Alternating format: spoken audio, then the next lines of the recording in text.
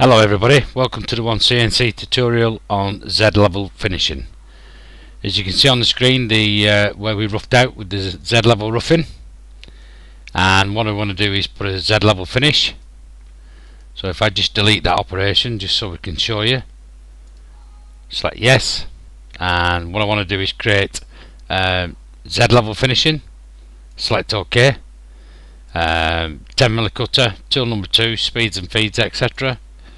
5, 1, next, vertical approach, I want to climb mill.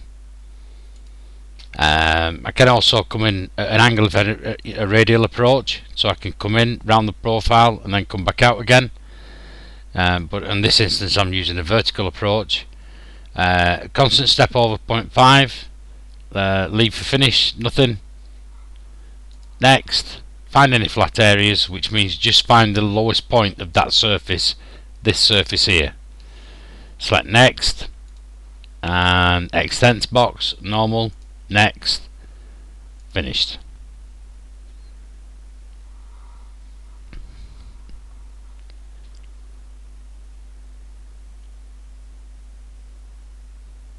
Okay, you can see it's gone down there, and if I just put the back plot on the screen for a minute,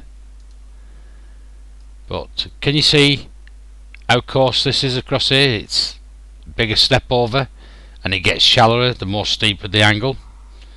Well, in OneCNC, if we edit the operation, select next, next, next, because we've told it to come out a constant 0.5, so as soon as it gets out for that distance, so we can actually use maximum step over. So if I just said 0.2, select next, next, and by the way, when I'm explaining about find flat areas, all it's doing is finding the lowest point on the, just press cancel. Let's see if I can just zoom into here. Okay, because we put them steps down here, and as it's OneCNC works out where it's going down there, originally I put a 0.5 step down to show you. Now if the distance between this last toolpath and then this toolpath, let's say it wasn't 0.5, let's imagine saying it was 0.2, but because we've told it, if we edit the operation,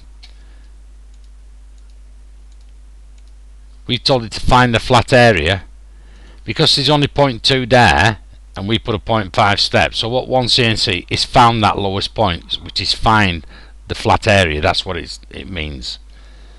Okay, let's just go back to there, right click and edit operation, next, next, next, and this time I'm going to do maximum step over. Even if I did it to keep it the same, select next, next, next, finish.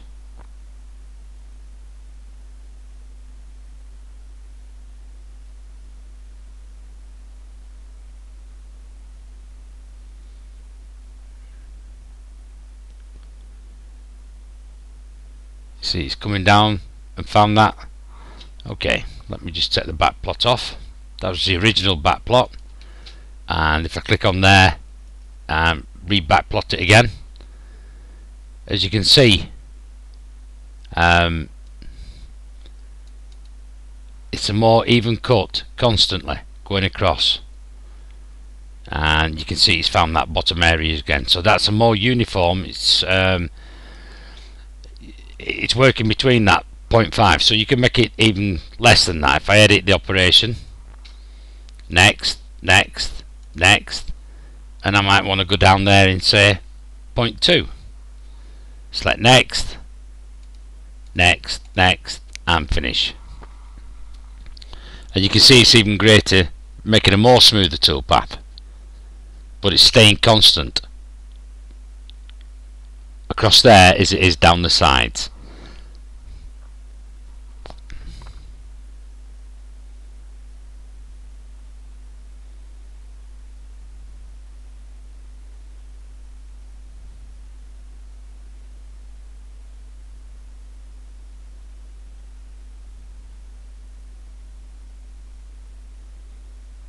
You can see it's down at the bottom now.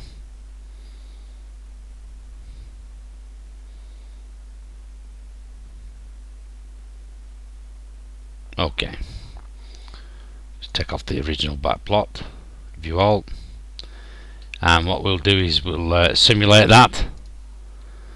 Select OK, left click, right click. That's our roughing strategy we had at the beginning. We'll let that rough out.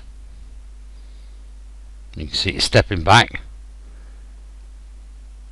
down to the next cut, then stepping back, -28, stepping back,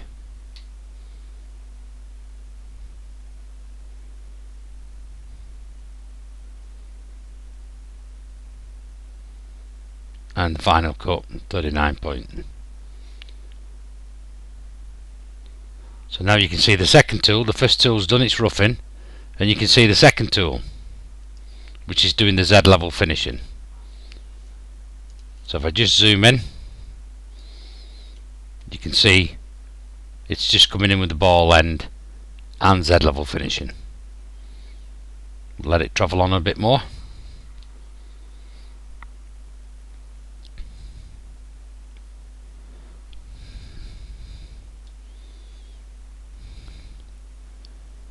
So if you want to do Z level finishing in OneCNC, this is how we do it. Hopefully that'll help you get started, and thank you for watching.